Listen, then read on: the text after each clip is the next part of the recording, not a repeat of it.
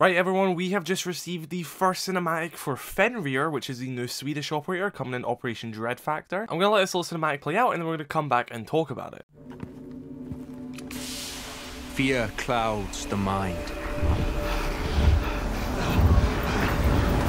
You can try to fight it, but you will not survive this.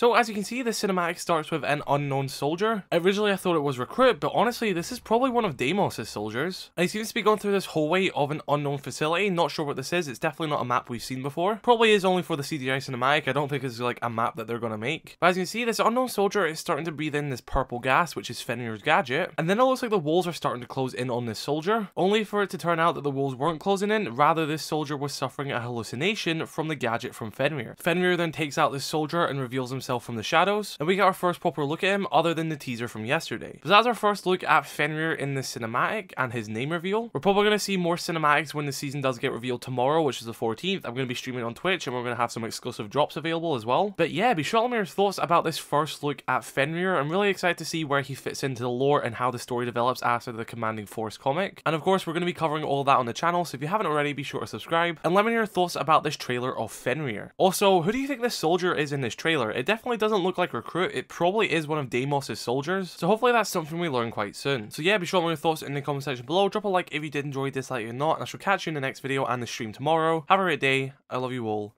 Peace.